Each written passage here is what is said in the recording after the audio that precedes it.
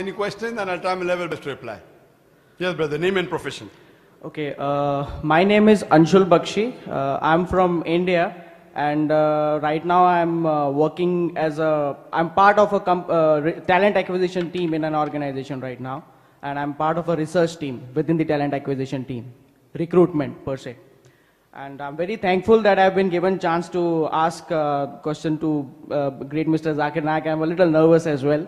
My question has not to do anything like directly related to the religion, but I just want to ask, this question has been asked to you earlier also, because I've seen few of your videos, and one of the persons also asked, and I had exactly the same question, but I was not pretty much convinced with the answer that you gave. So this time around I'm expecting that I would be getting a more satisfactory answer.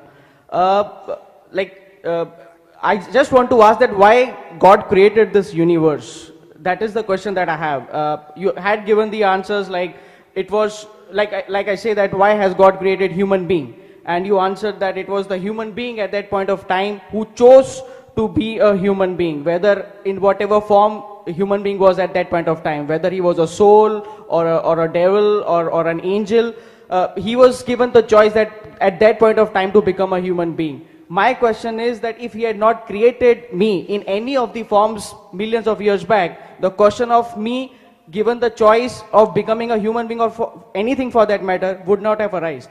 Now, like when it comes to the basics, suppose if I'm not getting the answer of this question, let's suppose, still I know the basics of being a human being, what is good, what is bad, where I am wrong, where I have to really work on my limitations, and I know 2 plus 2 is equal to 4. My question is that why were the numbers created? That is the question. If I can give one more example, you come from India itself. You know that couple of years back in 2012 on 16 December in the night, a girl was raped in a public bus in Delhi. And after that, she was like destroyed by 4 or 5 devils on that night. And that was something I was really very shocked. And that really horrified the entire nation. Where was God at that point of time? That is the question that came into my mind. Now, even if there was some sort of a purpose of God behind that particular incident, like that purpose could have solved through some other medium also. Why that much of pain? Why that much of pain? Brother, I would request you that if you can make the answer simple. You have given a short speech. I can reply to all your points, but that'll take a long time. I would like to know what is your main question, main 1 or 2 questions. Do you want to know about rape? Do you want to know about creation? Do you know human being? What do you want to know? I want to know. If you ask about 20 questions together, ask 1 question at a time. I will try and reply that, no problem. Otherwise, if you're asking, now in your short speech, I could at least gather 10 questions. Right? Now for me to answer all these 10 questions would take more than an hour. And I think giving 1 hour to one person would not be just. No, so my main question is you ask me basic question, don't give an answer I gave you earlier. You asked me the question, you gave my answers also, then you asked a new question, then you asked about rape, then you asked what was God doing at that time. So what do you want to know? Ask me 1 question, 2 questions, I'll reply. So I would like to know that what was God doing when they were raped? Why God created this universe? What was the main purpose behind it? Yes. Finished. Simple question. I give an answer. Yes, the answer is wrong. Brother asked a question. What's the name, brother, you said? Anshul. Anshu. Anshul. Anshul asked a good question, that what was the purpose of God creating the universe? Now, while giving the answer, he gave the purpose of creation of human being. So you're asking the question, you're giving the answer of human being, and you're jumbling everything, it would be difficult. I've given many answers, and you have heard many of them, I believe, but you're mixing most of them. What is the purpose of creation? I've given a talk on this. What is the purpose of creation? There's a full talk of mine. And I gave a talk on what is the purpose of life. Many things are overlapping. As far as the creation, what is the purpose of creation? God is the creator. If he is the creator, he has to create. What is the purpose of each creation? Each creation differs. The purpose of each creation differs. The purpose of creation of animals is different than the purpose of creation of human being. But as a whole, all the creations that Almighty God created, he is the creator. He is the creator. Now, creator are of 2, 3 different types. One creator is one who creates something from something which even you and I can do. We can take wood, we can chop the tree, make the wood, make into a table. So you and I also are creator, but we are limited creators. But one creator is who can create something from nothing that only God can do. So God is the creator who can create something from nothing. Like how did the creation of the universe come? The Quran says in Surah Anbiya chapter number 21 verse number 30 that Avalam Yalladina Kafuru. Do not the unbelievers see? Anna samawati wal arda. That the heaven and the earth were joined together and we clove them asunder. He's talking about the creation. How did he create? Now people are doing research whether it's right or wrong. How did it come? Some are coming to part truth but not total truth. Now regarding the purpose. If you want to know what is the purpose of the creation of the human beings?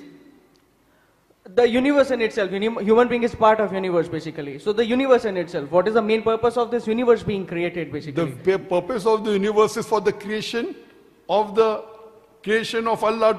to live in this universe. But what why? Why then each creation has a different reason. So if you want to know, yes, one of the best creations of Almighty God is the human beings.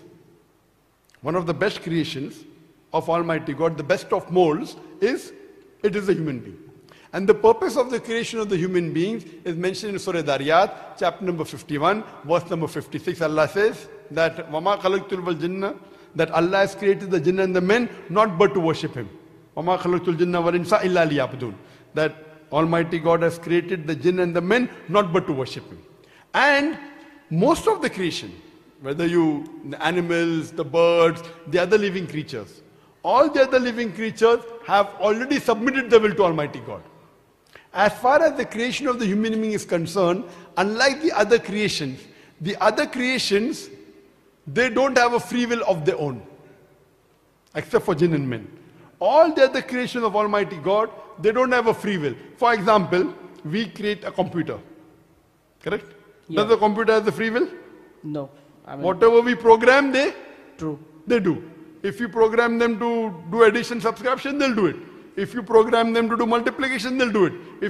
So, if you make a computer, it is something unique, something good, but it doesn't have a free will. So amongst all these creations, the uniqueness of the human being and jinn is that the human beings have a free will of their own. And in their free will, the purpose is they want to test that which of the people Almighty God who has given free will follows the commandment of Almighty God. If you follow the commandment, like computer follows the commandment, what you say, nothing great because it is programmed. Now Almighty God gave a free will to the human beings that it can either obey or disobey Almighty God. If you obey Almighty God, you become superior to the angels. The angels don't have a free will, but they always obey Almighty God. So a creation which doesn't have a free will and always obeys God is a good creation, but not the ultimate creation. The human beings have a free will. They can either obey or disobey Almighty God. Now once the free will has been given and then you obey Almighty God, you become higher than the angels. After the free will is given, if you disobey, then you become low. So the choice is given, and as you told in my earlier answer, which you heard, when I had given, I think 1 year back in Dubai, that when a person asked me that, why did I become a human being?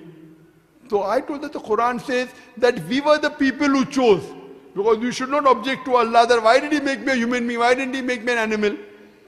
So Almighty God says that the choice was given to the human being, and the Quran says we were fools who opted to be human beings. If we didn't opt to be human beings, we would just be like normal Muslims who obey and submit to the will of God. Now here when the option is given, if you take the option of undergoing the examination, and if you pass the examination, you get distinction. You become higher than the angels. If you fail, then you become low.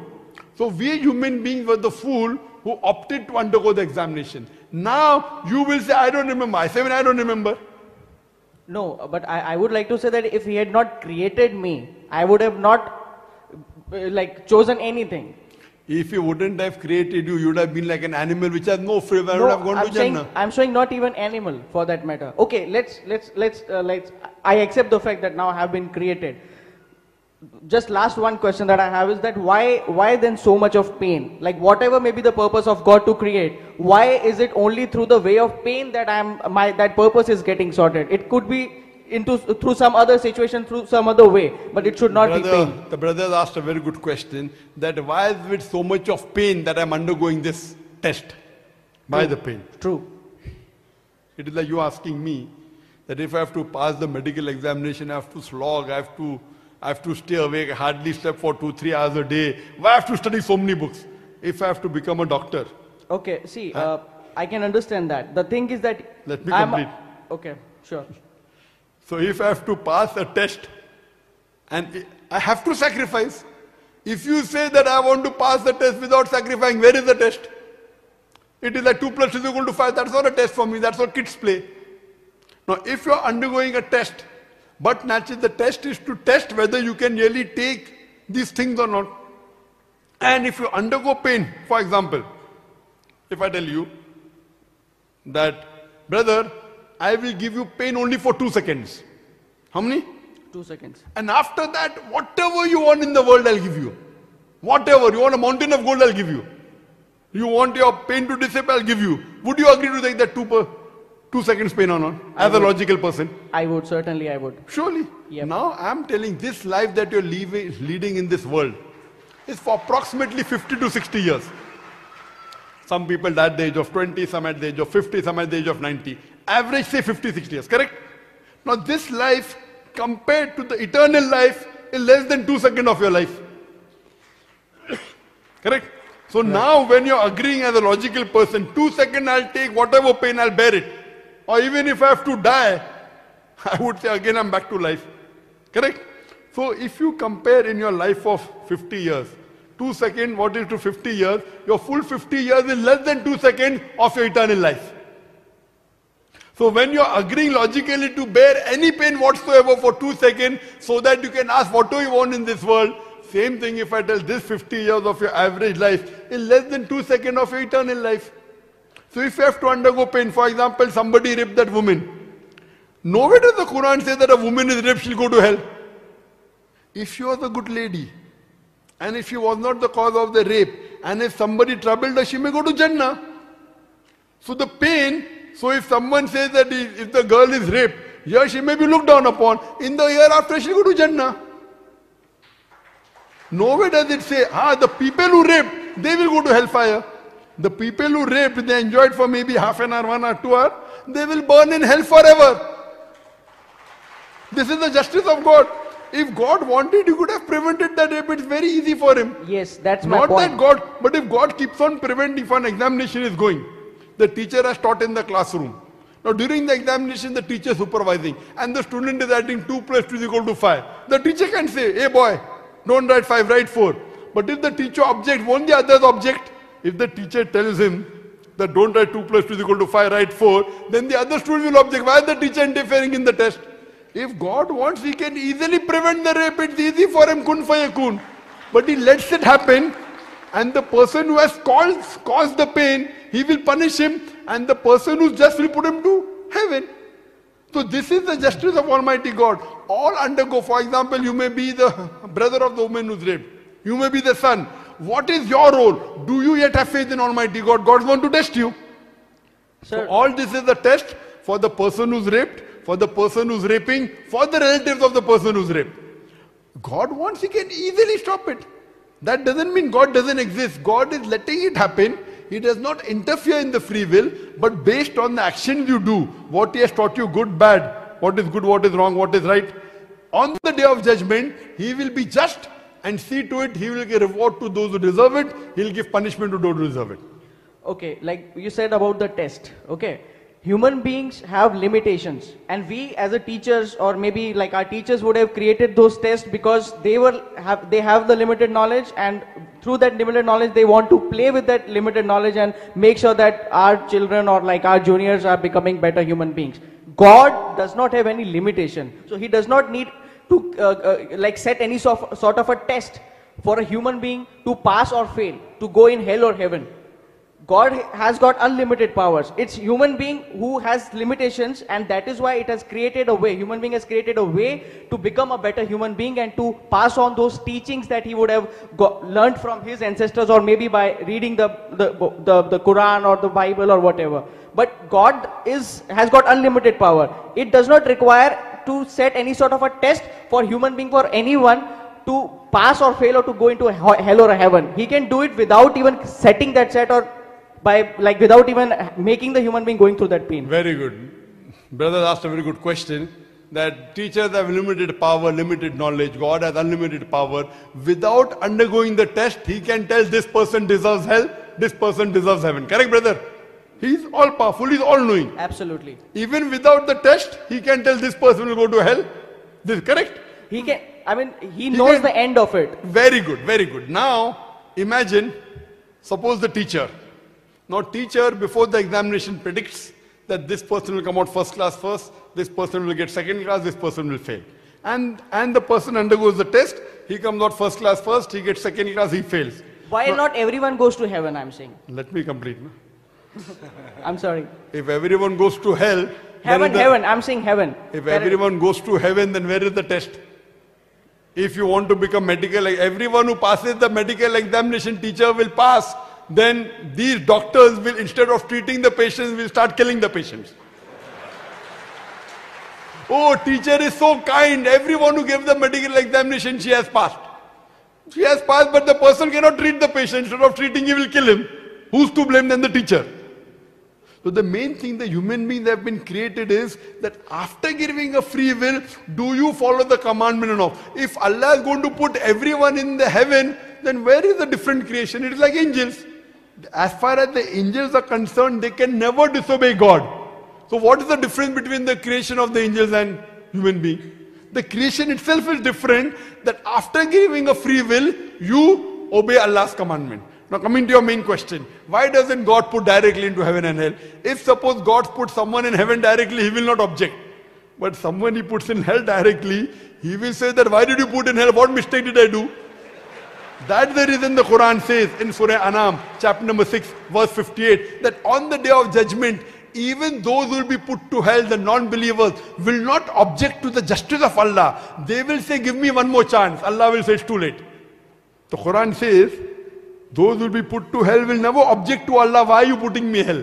They will agree that they deserve hell. They will tell, oh my God, give me one more chance. Allah said, I gave you enough chance in this world. Then the test is over. That's the beauty of Almighty God, that if He put you directly into hell, you would object. What did I do? No, you were going to kill. Where did I kill? Okay, now you undergo the full thing. Same thing, the devil, Iblis, the Satan, he challenged Almighty God that give me a little place in the heart of the human being, I will deviate him. So Almighty God says, all those who are my followers, you will never be able to deviate. Those who are not my followers, you will be able to deviate. So this is the test. So here we undergo the test so that on the day of judgment, that's what Almighty God says, your organs will be witness to you. Your hand, your mouth, your organ, your heart. So that when Allah shows, it will be so crystal clear that no one will be bothered about what's happening to others. He'll only be bothered about himself. It will be so clear. Not a single person who will be put to hell will object to Almighty God. Because it will be so crystal clear. You made this mistake, you deserve hell. He will only request that give me one more chance. Allah will say it's too late. Because if he has to give him one more chance, he'll have to get the good people also again. Na? What will the bad person come in the world and do alone? So this is Allah's plan. This is Allah's test. So we human beings have been giving the free will. We are one of the highest of His creation. Now in this creation, God Almighty has told us what is good, what is bad. And I do agree with you. We may have to undergo pain. But if you realize, you will not mind it. Like how when I told you 2 seconds, you said no problem. Same way if you understand that there's something life after death, there's something like heaven, you will never tell Allah, oh, this is nothing. If I have to crib, I'll have to crib. Oh, I'm traveling so many thousands of miles. I'm giving lecture. I'm sleeping only for 3 hours. I say, nothing I've done and God is giving me so much.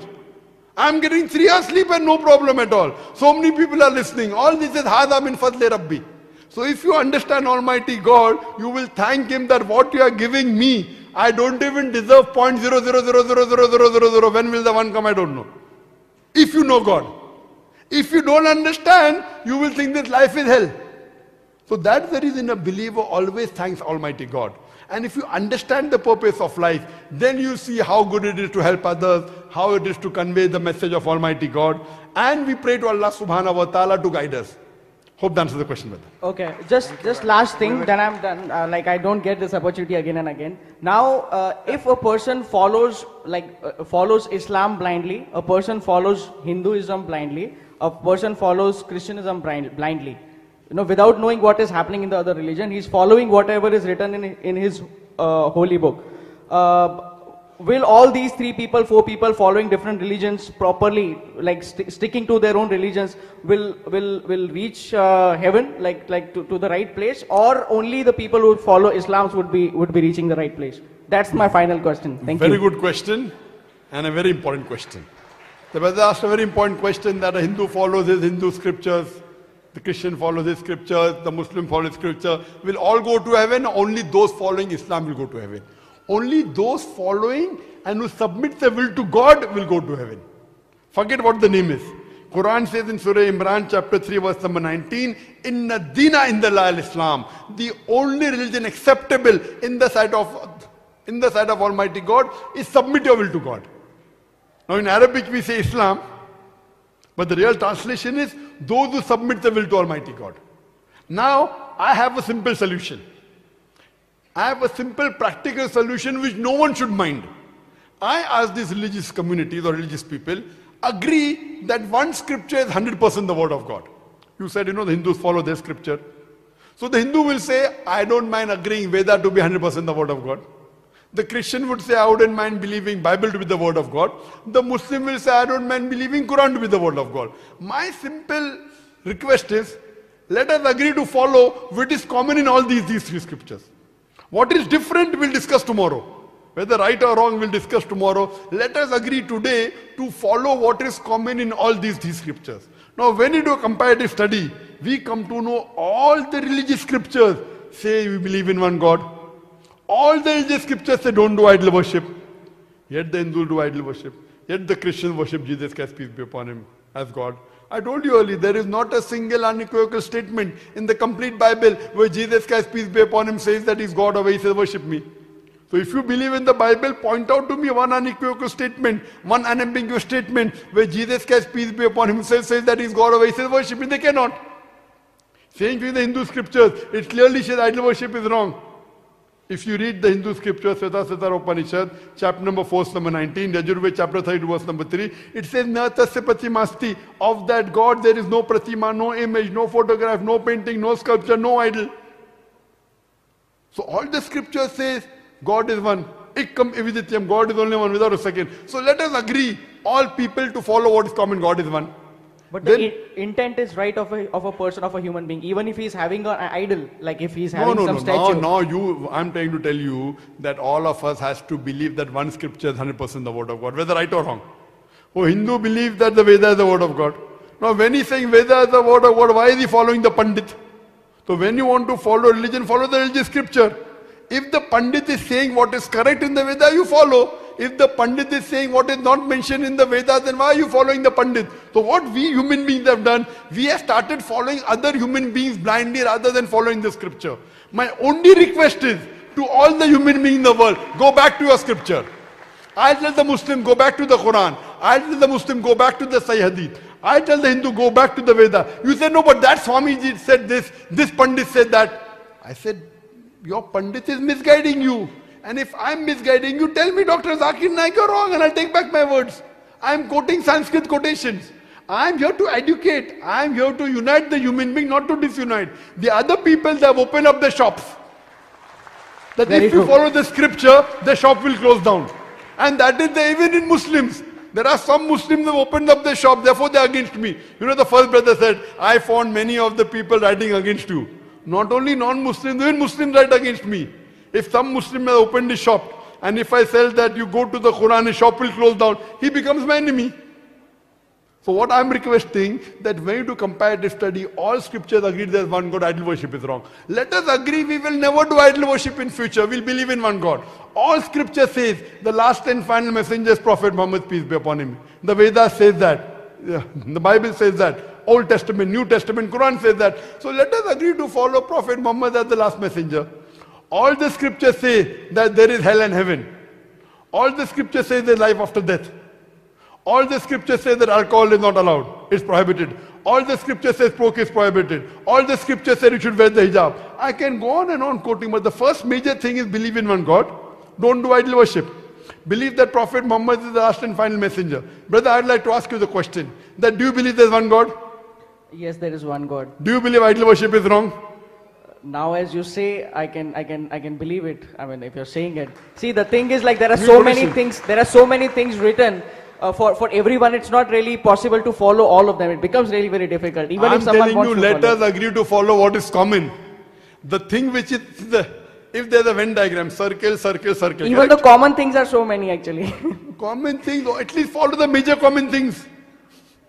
The most important pillar of all the religion is God is one and don't do idol worship. So you believe God is one? Yes. Now you believe idol worship is wrong. Do you believe Prophet Muhammad is the messenger of God?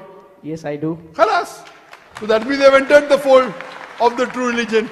If you believe there is one God and you believe Prophet Muhammad, these two are the basic minimum requirement for you to enter into the religion of submitting your will to God. Whether you call Islam, whether you call Muslim. After that, slowly. I know there are many things. There is Salah, there is Zakat, there is Hajj, but at least two minimum requirement for anyone to take admission in the religion of God, the religion of Islam, is believe in one God, believe he has no partners, no idol worship, and believe Prophet Muhammad is the last and final messenger. Khalas. So that means according to me, you are a Muslim. But I would not leave my own religion. I can be a Muslim, but I would not be able to... No, don't leave the true part of your religion. What is wrong, what you believe. What is the religion you don't know? Yeah, because I blindly follow that. See, religion means a way of life, correct? Correct, that's right. So, that's true. If I prove to you, suppose you're having alcohol, I don't know whether you're having. I don't. But if you're very good. But suppose if you are having, and then I prove to you alcohol is wrong and bad for health, and if you leave, that means you're leaving your religion, no? Right or wrong? So what you should say, whatever wrong you prove to me in my way of life, I will leave. Certainly.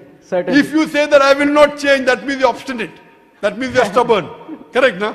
That's right. I'm telling you, you prove to me what I'm doing is wrong, I'm willing to change. You prove to me Quran is wrong, I will not follow the Quran. I'm telling that, no? People say I'm doing kufr. You prove to me Quran is wrong. See, Quran, many people say that, Zakir, what he says is, too much.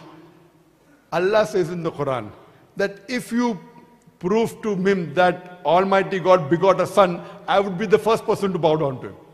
Because God doesn't beget. Similarly, Allah says in the Quran in Surah Nisa chapter 4 verse 82, أَفَلَا يَتَدَبَّرُونَ الْقُرْآنَ وَلَوْ كَانَ مِنْ عِندِ غَيْرِ اللَّهِ لَوَجَدُوا فِيهِ اخْتِلَافًا كَثِيرًا. Do they not consider the Quran with care? Had it been from anyone besides Allah, there would have been many contradictions. So I tell you, take out a contradiction in the Quran, because I'm a student of the Quran. So if you are so solid, what you should say, that whatever is wrong in me, I will change. You should be able to say that, correct? Right. But now basic thing, to enter, you should believe there's one God, and believe Prophet Muhammad is the messenger. True. If you believe in these two things, you enter into the basic universal religion. Okay. So I believe that you have already entered. Yep. Yes. Would you like to say it in Arabic? How do we say it? I don't know. To say it, you have to believe there's no God but Allah. There is no God but Allah. And Prophet Muhammad is the messenger of Allah. And Prophet Muhammad is the messenger of Allah. MashaAllah. Thank you. MashaAllah.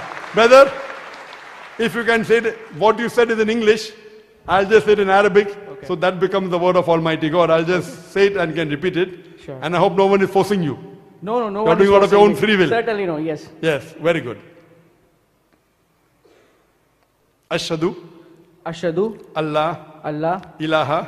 Ilaha. Illallah. Illallah. Wa ashhadu. Wa ashhadu. Anna. Muhammadan.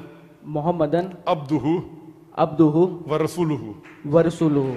I bear witness.